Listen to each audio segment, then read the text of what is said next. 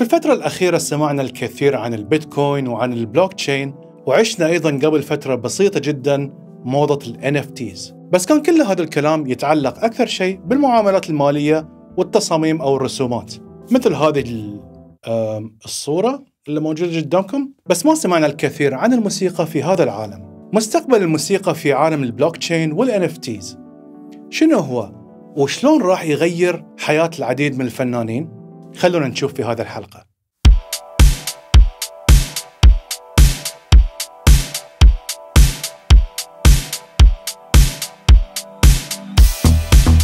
قبل لا نتكلم عن وضع الموسيقى اليوم في عالم الكريبتو، خلونا نتكلم عن أكبر مشكلة أزلية في صناعة الموسيقى، مشكلة العائد المادي للفنان.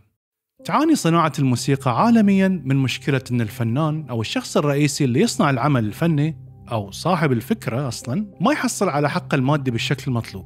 صناعة الموسيقى اليوم تقدر بما يقارب 43 بليون دولار، ونصيب الفنان منها للأسف هو 12% فقط. طبعاً هذا التفكير خاطئ، وفي اعتقادي وأكيد في اعتقادكم أنه لازم يتغير.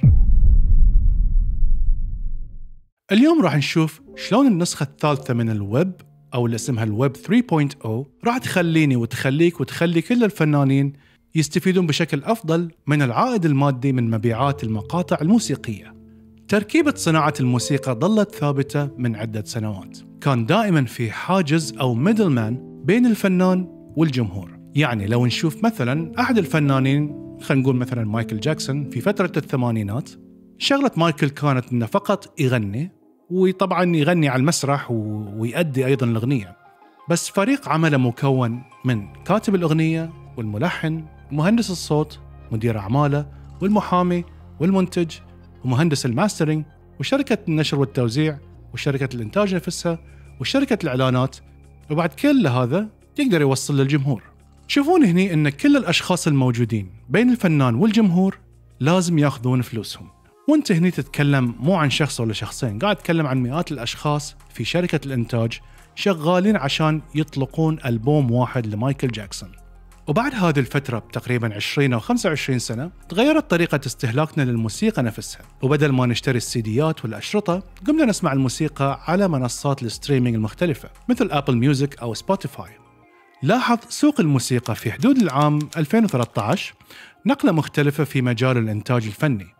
أغلب الفنانين كانوا يطلقون أغانيهم بشكل شبه مستقل، احتمال كبير أنه هو يكون الملحن وكاتب الكلمات والمنتج في نفس الوقت من خلال استخدامه لبرامج الكمبيوتر المختلفة، فبتلاقيه يتعاون فقط مع المغني ومدير أعماله والمحامي وشركة التوزيع، إضافة طبعا إلى منصات الستريمينج المختلفة، إلى أن يوصل للجمهور. حتى هني نشوف بأن العقلية السابقة لشهرة الفنان تم توريثها من البزنس موديل أو إطار العمل اللي معمول فيه من السنوات السابقة على أيام الثمانينات والسبعينات.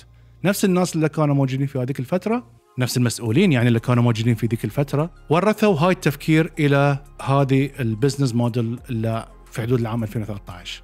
والإصدارات الموسيقية الجديدة اللي نشوفها اليوم في سنة 2022 نلاحظ أنها استطاعت على التخلص من أكبر عناصر موجودة بين الفنان والجمهور. فنلاحظ بأن اليوم كل اللي يحتاجه الفنان عشان ينشر أعماله هو المغني أو الشخص اللي راح يتعاون معه، مغني دي جي اللي هو، ويحتاج جهة توزيع للأعمال ومدير أعمال ومنصة موسيقى على الإنترنت مثل المنصات اللي تكلمنا عنها عشان يقدر يوصل إلى الجمهور. فتلاحظون أن احنا بالفعل ماشيين في الاتجاه الصحيح للتخلص من أكبر عدد من الميدل مان الموجودين بين الفنان والجمهور. ولكن هنا عندنا مشكلة ثانية، وهي أن منصات الستريمينج للموسيقى عندها تكاليف تشغيل باهظة لازم تغطيها الأول قبل ما توزع أرباحها على الأطراف الأخرى. منصة سبوتيفاي مثلا بروحها وصلت تكلفة تشغيلها إلى أكثر من 10 بليون دولار، وهذا الموضوع طبعا يقلل من إجمالي المبالغ اللي تتوزع بينها وبين شركة التوزيع أو الديستريبيوتر. شركة سبوتيفاي كان لازم إنها توقع اتفاقيات معقدة بينها وبين شركة سوني عشان تضمن حقوق شركة الانتاج مقدما للفنانين اللي تمثلهم الشركة، اللي تمثلهم شركة سوني طبعا. وهذه النقطة تخليني أفكر في شيء ثاني، كل الطرق اللي تكلمنا عنها ما فيها أي شفافية في إعطاء الأولوية للفنانين المستقلين. يعني لازم أنت تكون already مثل ما يقولون مالتي مليون دولارز ارتست، عشان انك تقدر تحصل هاي الاولويات وهاي يعني البريفليجز. بما ان سبوتيفاي عندها هذه الاتفاقيات مع شركات مثل سوني، فهي تعطي الاولويه للفنانين اللي تحت مظله الاتفاقيه وتخليهم في بلاي ليست عليها اقبال كبير عشان تقدر ترجع المبالغ المستحقه لشركه الانتاج. فبعد ما يستلم كل الاطراف مستحقاتهم في هاي العمليه، يتبقى للفنان فقط 0.003 دولار لكل ستريم أو لكل مرة أحد يسمع فيها هاي الأغنية على المنصة. طبعا هذا المبلغ ما يكفي، ولهذا السبب نشوف الفرق دائما تعتمد على مبيعات تذاكر الحفلات أو منتجاتها الخاصة عشان تغطي الجزء الآخر من مصروفاتها. واليوم إحنا في نقطة تحول جديدة للمرحلة التالية من صناعة الموسيقى، واللي راح توصل الفنان مباشرة إلى الجمهور، لأن مستقبل الموسيقى راح يكون بهذه الطريقة. الشيء الوحيد الفاصل بين الفنان والجمهور هو الكود الموجود على شبكة الإنترنت، واللي تعتمد عليه تقنية البلوك تشين.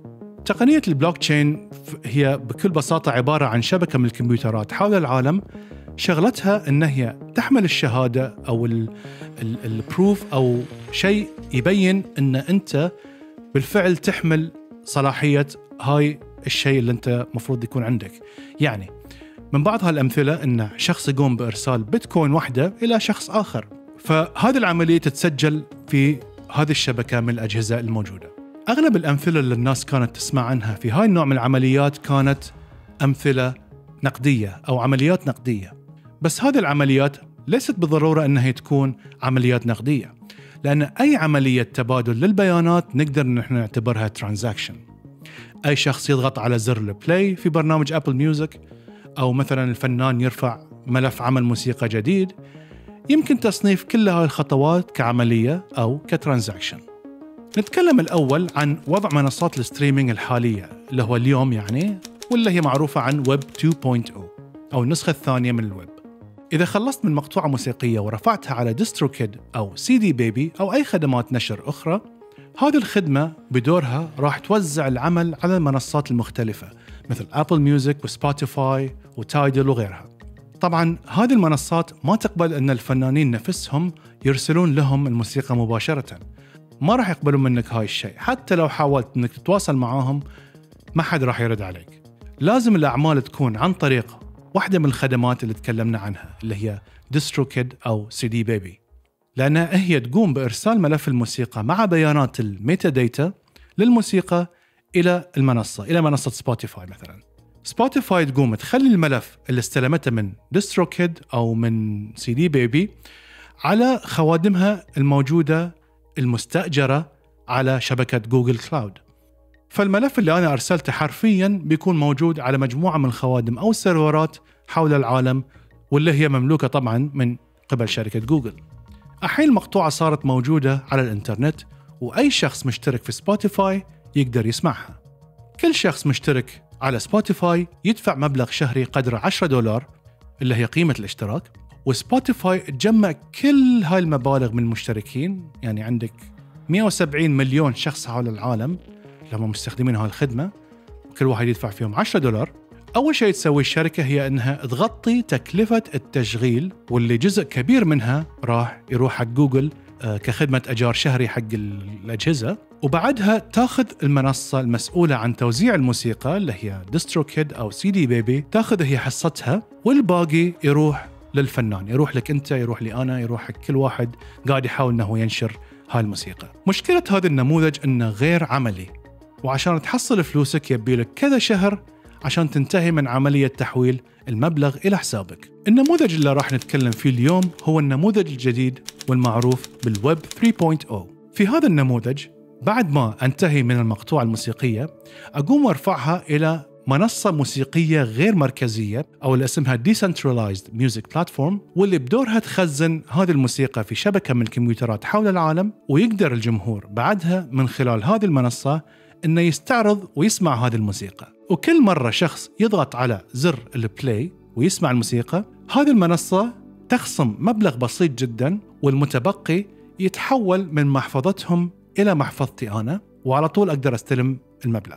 بهذه الطريقة احنا تخلصنا تقريبا من كل الأشخاص أو كل الجهات اللي كانت موجودة بين الفنان والجمهور. أحد المنصات الموجودة اللي تطبق هذه الفكرة هي منصة أوديوس ومنصة sound.xyz، واثنينهم قدروا يبنون منصة موسيقية غير مركزية بنجاح، وهذا الشيء طبعا تقنيا جدا جدا معقد. للحين الموضوع في بداياته ولكنه جدا جدا مشوق، وهني يأتي دور ال NFTs في الموسيقى. موقع sound.xyz قدر انه يوظف فكرة ال NFT لصالح صناع الموسيقى، فعلى موقعهم يقدر الفنان انه ينشر عمله وفي نفس الوقت يطلق مجموعة من ال NFTs يقدر المستمع انه يشتريهم ويخليهم في اي مكان على الاغنية نفسها، مثل ما تشوفون في هذه الشاشة. وهذه الفكرة جدا رائعة لتحفيز المستمعين بشكل بصري وفي نفس الوقت بشكل مادي لصانع المحتوى الأصلي. فمن خلال هذه الطريقة الفنان يقدر يقول مثلا أن إذا المستمع اشترى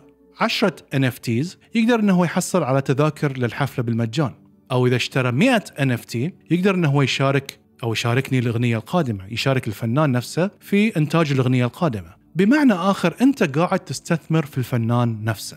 المستمع بعدها يقدر أنه يبيع هاي ال NFTs بمبلغ كبير إذا زادت شهرة الفنان. فبهذه الطريقة قدرت تفيد الفنان والمستمع في نفس الوقت. منصة sound.xyz واحدة من المنصات اللي توظف هذه الآلية بشكل ممتاز. أطلقت المنصة في أول محاولاتها 15 NFT ل 15 فنان، وكلهم تم بيعهم خلال دقيقة واحدة فقط. في هذه الدقيقة كل الفنانين قدروا إنهم يحصلون على $10,000 في دقيقة واحدة بس. قارن هذا السيناريو بإذا كنت أنت موجود تحت مظلة شركة إنتاج تقليدية، لازم تحصل على 10 ملايين ستريم على سبوتيفاي عشان تقدر إنك تحصل على نفس المبلغ. الشركات الموجودة على الشاشة قدامكم هي اللي قاعدة حاليا تحاول إنها تتبع نفس الخطوات اللي يشتغل عليها موقع sound.xyz، وفي اعتقادي هذا هو مستقبل نشر الموسيقى دون الحاجة إلى أي جهات خارجية توقف بين الفنان وجمهوره.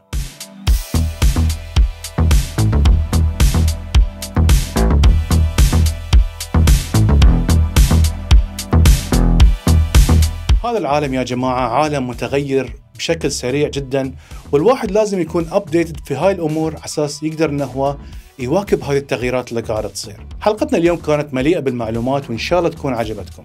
ما وصيكم مرة ثانية تعطونا زر اللايك وتشاركون القناة مع كل أصدقائكم حول العالم، وتفعلوا جرس التنبيهات عشان توصلكم الحلقات الجديدة أول بأول.